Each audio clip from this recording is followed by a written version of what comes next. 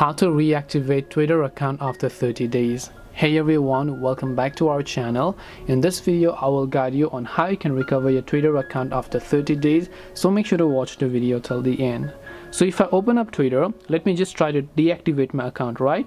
So I'll just go ahead and open the Twitter account here, and I'll just go ahead and then log in. I'll just sync directly with my Google account because that's how I'm synced in.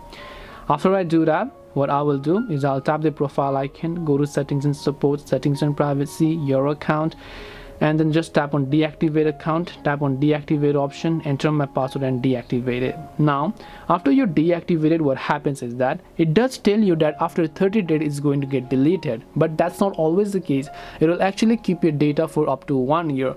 So in this case, all you have to do is you need to just try to re-log in to your Twitter account again, and when you try to re-log into your Twitter account, Twitter should automatically give you access back to your data, because it's not always the case wherein you go ahead and then enter your password and then it doesn't tell you that you can log in. But if you clear your data and you try to log in, it should let you log in. They do tell you that after 30 days your account will get deleted if you don't log in, but that's not the case. Just trust me, when you try to log into your account, they will definitely let you log in. So hope this video helped you. If you have got any questions, then feel free to leave them down. Thank you for watching till the end of this tutorial, and see you soon in the next video.